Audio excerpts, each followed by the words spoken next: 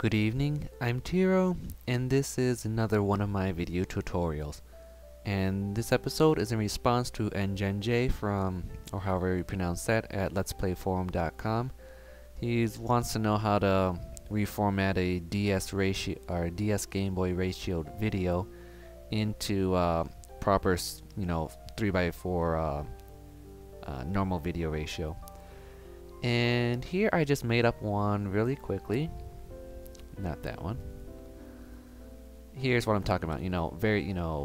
Two screens for DS. You can see it. And basically the feature you want to use is something called a letter crop or letterboxing.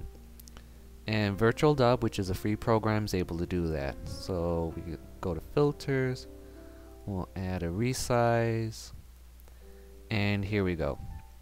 It's right here where they call framing. Some terms you'll have is letterbox. There's another one called pan and scan, and basically you have to play around. So let's say we want a normal 320 by 240. So first off, we gotta do it with the height first, because we want the blocks on the side. So that means this is the height. So we want, let's see, what's it, 230. There we go. And just as a thing, we'll preview it. Okay, so yeah, this is the height, right. And now we want to add the letterbox to it. Right now it says do not do anything, but we want it, so we'll letterbox it. And we're going to letterbox it to the 320/240. And we'll look at the preview. As you can see, they added it appropriately. So that's what you do. You're looking for a letterboxing. You click OK, OK, and then you just save it appropriately. Like I said, other programs have it as well. Let me bring up another video converter I have. Burn and compose. There you go, ZillySoft.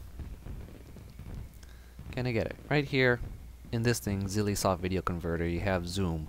And here you have letterbox.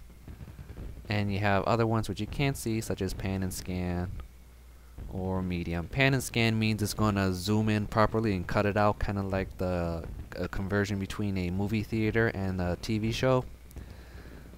So there you go, and that's how you do this in Virtual Dub and other programs. So until next time, I'm Tiro, and have fun making videos. See ya.